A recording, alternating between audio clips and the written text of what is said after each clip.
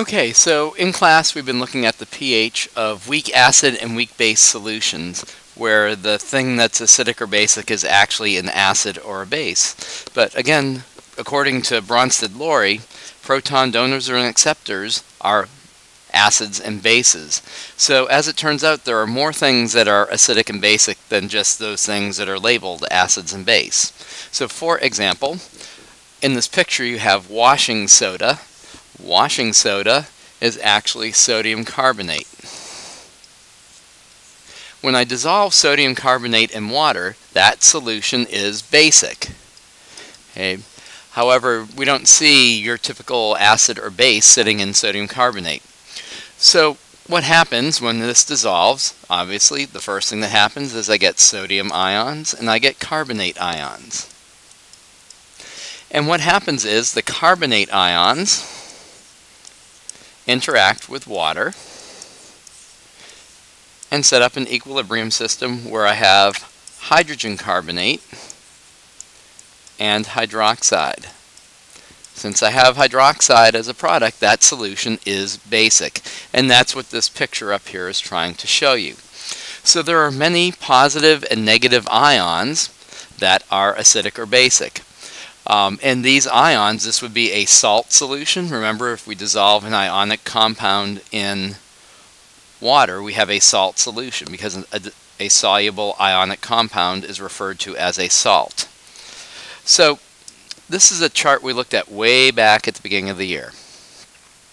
So when we're looking at whether or not trying to decide whether a solution is acidic, basic, or neutral, we look at the ions that are present in solution. So there are only a few ions that are neutral, and they come from the strong bases and the strong acids. So let's look at the cations first. Our 6 strong bases: sodium hydroxide, potassium hydroxide, lithium hydroxide, calcium hydroxide, barium hydroxide, strontium hydroxide. The positive ions associated with these 6 strong bases, sodium, potassium, lithium, calcium, barium, and strontium, are all neutral in solution. They do not affect the pH of a solution. Because this is a strong base, the conjugate the conjugate acid of a strong base is very weak. So it does not change the pH. So if we have other positive ions in solution, they form acidic solutions. So my soluble hydroxides, those 6 positive ions are neutral in solution. Any other cation is acidic. Any other cation is acidic. Now, when we look at negative ions or anions, we have our 6 strong bases: HCl, HBr, HI, HNO3, HClO4, and then we have H2SO4, which is really a separate example because it is polyprotic. But each of these, the conjugate base, which would be your anion, that would be I minus, and that would be NO3 minus, and ClO4 minus, those ions are neutral. So then pretty much every other anion is basic with 2 exceptions. And the 2 exceptions are the conjugate bases of polyprotic acids. So H2SO4, strong acid, its conjugate base is HSO4, but that is also acidic. Likewise, the conjugate acid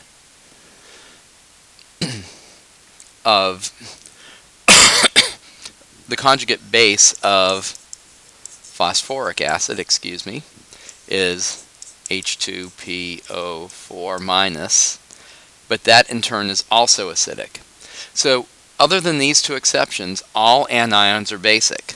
So I look at my anion and my cation. Is it associated with a strong base or a strong acid? If it is, then it's neutral. If not, it's either acidic if it's a cation or basic if it's an anion. With just two exceptions, those rules apply.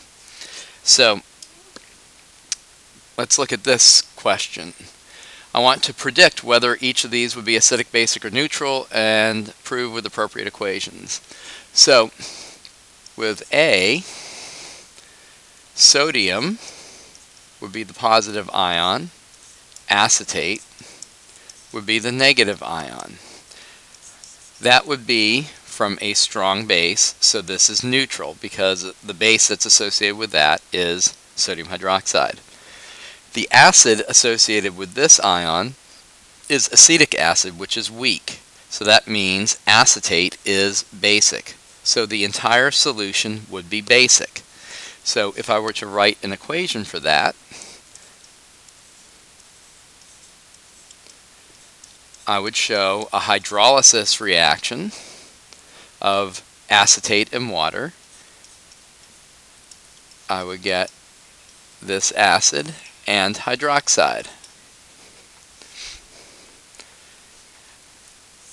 So that solution is basic because I have OH minus ions. Ammonium nitrate. Ammonium nitrate, the positive ion is ammonium. The negative ion is nitrate. Ammonium is the conjugate acid of ammonia. Ammonia is a weak base, so ammonium is acidic. Nitrate is the conjugate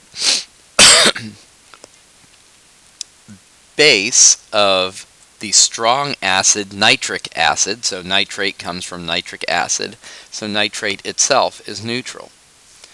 So the equation I would get for this one would be NH4 plus water, again, hydrolysis reaction. I would get ammonia, and I would get H3O+. Since I have H3O+ over here, that's positive, that solution would be acidic.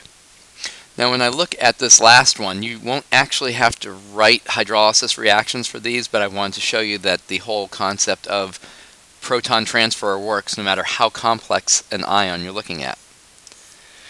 So I look at that, aluminum sulfate, aluminum 3+, and then SO4 2-.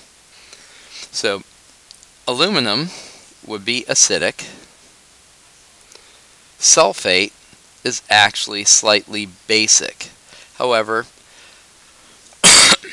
aluminum is a stronger acid than sulfate is a base. So this acid, the aluminum as an acid, aluminum ion as an acid, is stronger than sulfate ion as a base.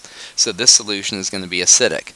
And if we just kind of follow our general rule of thumb, sulfate is associated with sulfuric acid. Since sulfuric acid is a strong acid, we would predict that sulfate ion would be a pretty weak base, and it is. But when we go to write the equation, the hydrolysis reaction for aluminum ion, we have to look at how it exists in water, just as we write hydronium instead of H+. So in solution, when I put aluminum ions in water, I actually get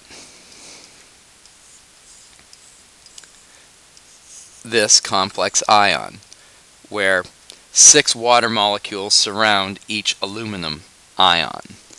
So now when that interacts with water, it's acidic, so one of the products has to be H3O+, making it acidic. The other product, I have to take one hydrogen away from one of the waters in here. So what I end up with is the aluminum ion with 5 water molecules, because I only needed one hydrogen, and I have one hydroxide formed because that one H went over to H3O+. Since this is +3, aluminum's +3, hydroxide is -1, that total charge is +2.